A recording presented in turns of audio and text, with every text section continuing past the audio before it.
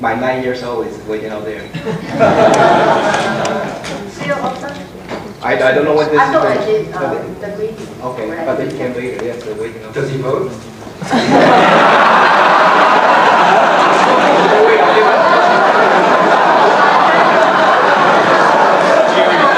She will 15 years from now. And then the question is, my observation is that you don't connect very well with Taiwanese women who lead a traditional life.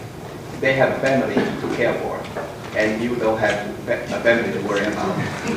And they, a big part of their family life is children, and you don't have any.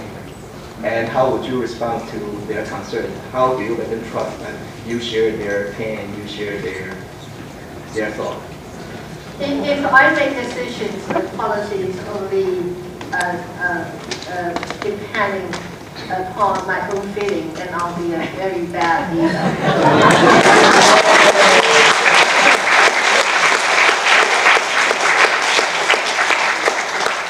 I do have a lot of policy makers helping me to make relevant policies.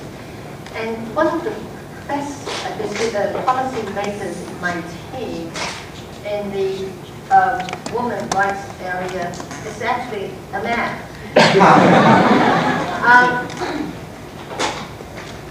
The other thing is that I have quite a number of people working with me on a day-to-day basis.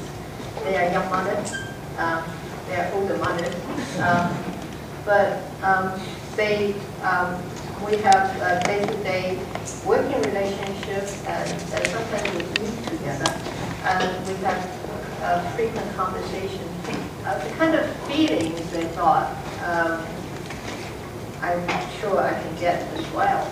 So if you rely on your feelings to make national policies, that's pretty risky.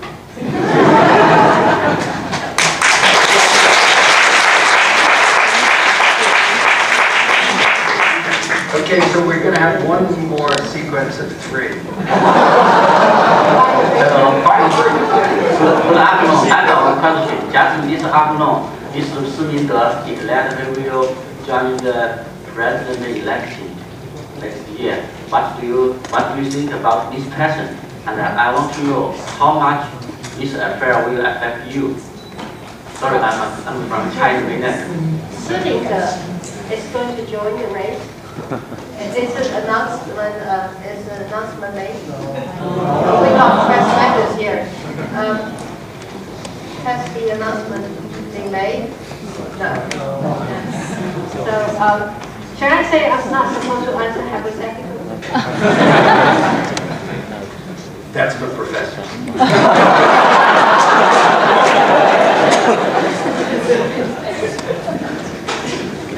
My question is that what would the EPP do if and when the KMT loses the upcoming presidential election and declines to accept defeat?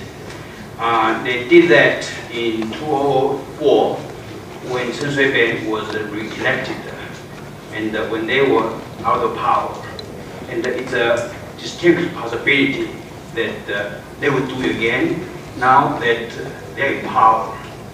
And what's even worse is that the PRC might intervene and might help the KMT. So my question is that what would the DPP do deal with such a disastrous situation?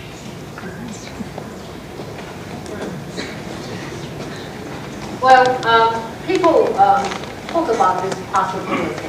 Isn't that hypothetical?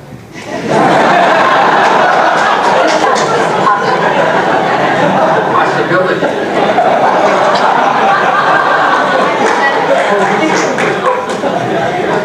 I'm just not a lawyer.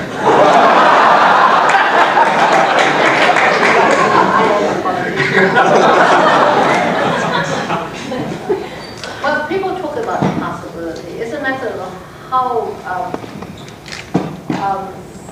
big or small this possibility is. Of course, I can not rule out the possibility outright, but I tend to think that given the maturity of our democracy and also the sophistication of the voters and the citizens there, the possibility is rather small.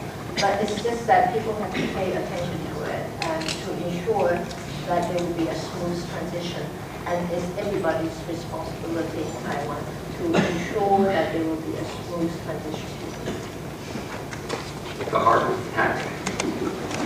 Thank you.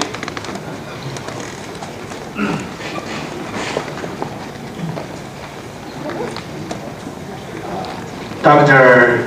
Tsai, thank you very much. Let you speak. I no question. Today I write the paper as a small gift to you. In 1998, I went to Taiwan. In 2018, I went to Taiwan again. So the 10th year, I compare with the mainland and Taiwan.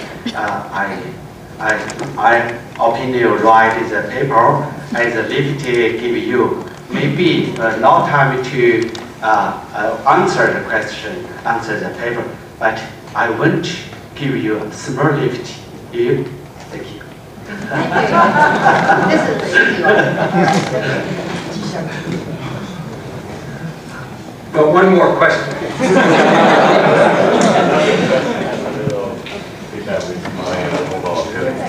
I can only attend one session this afternoon. I chose to come here because I'm eager to see the new faces of the future Taiwan's potential leader or the president.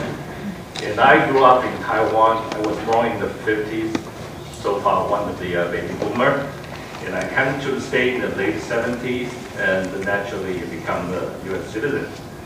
And we observed, apparently we all love Taiwan. Taiwan's great island, beautiful people. All the Taiwanese pride and image all over the world. So we all acknowledge that. But in the same time, unfortunately, the image changes. And we feel, I personally feel there's too much politics, too much, sort of, 比赛较劲或者这个就是 with the power or with the political ideology, whatever. We know that we see China is rising, and at the same time America is struggling, stumbling a little bit with globalization in the economy, the climate change, and the wealth stagnation, different also things. Throughout the world, every nation probably is facing and dealing with the same challenges. I want Taiwan to continue to be peaceful, stabilized, and prosper. So I really want to see the politicians, regardless of size, they work together. Because more and more I heard from you, I admire you a lot. Because we see a success of the democracy sustain and live in the 21st century. This is such a valuable model to show the entire world of Chinese people and every other nation. We want whoever the future leader in Taiwan has said, I heard from you that you want a continuous, stable, peaceful relationship. With the rising in China is an opportunity, not a threat. But I often wonder why people on Taiwan hate each other when they talk about politics. Okay. All right, that's all right, sorry. Okay, that's a question.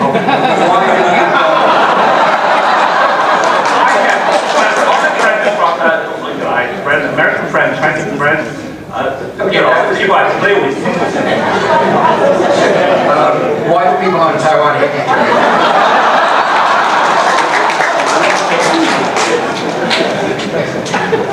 Taiwan politics are rough. Well, how do you feel about it? I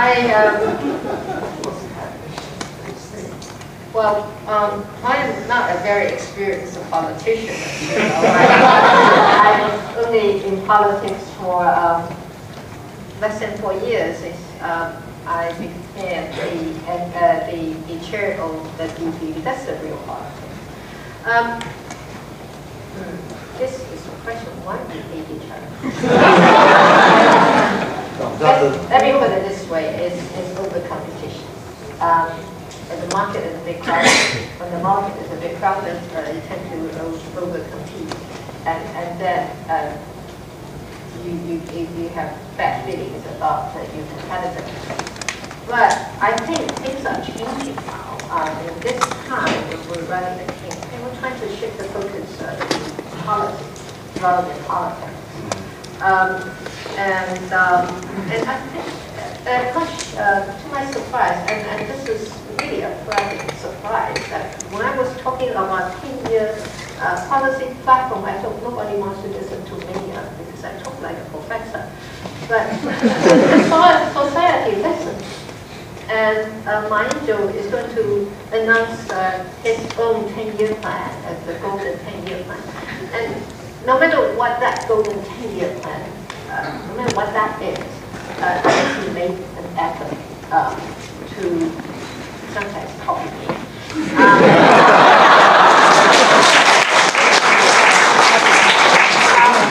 To announce his policy intentions. And I thought it was good. So the competition now is more, I hope it will continue to be this way. To be policy driven rather than politics driven.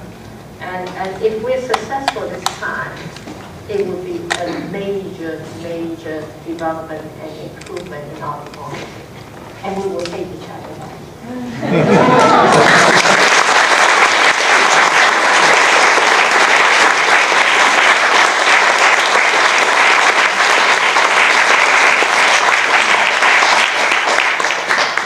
Thank you very much.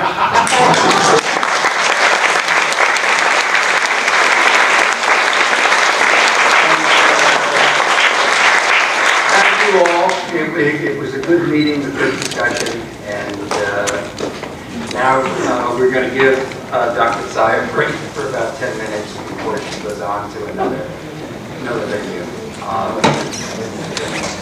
Thank you.